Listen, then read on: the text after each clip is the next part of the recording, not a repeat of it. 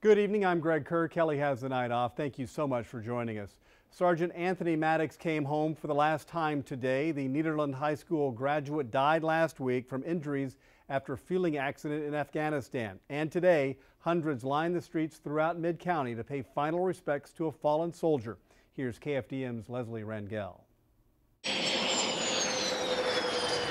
A lone flight touches down at the Jack Brooks Regional Airport. Those here stood silent. Some saluted. An honor guard unloaded the casket of Army Sergeant Anthony Maddox. And at that point, the realization of the family hits as to what it is. The hard realization that the friend, brother, son, and soldier gave the ultimate sacrifice for his country at the age of 22.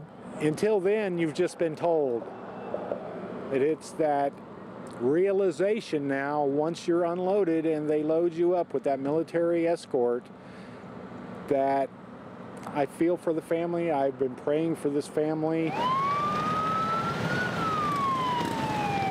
His family stays close to travel the final miles of the journey home.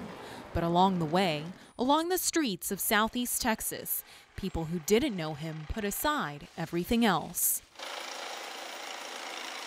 Some call him friend. Unfortunately, I never served, but I just this is the least that I can do is show my respect to him. It's just sad, but it's an honor to support. Others, a brother in arms. It really warms my heart to see the turnout of the people that's out here, knowing what he's coming home to, people that respect him and love him versus what we come back to in the 60s to the demonstrations.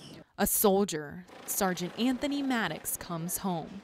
A soldier who was not forgotten. They might miss him, but now he's in God's army, and he's fighting a battle there, and he's where we can't be right now.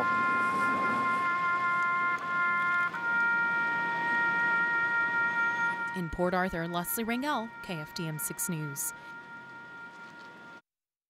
The funeral starts tomorrow morning at 10 at Gabriel Funeral Home over in Port Arthur.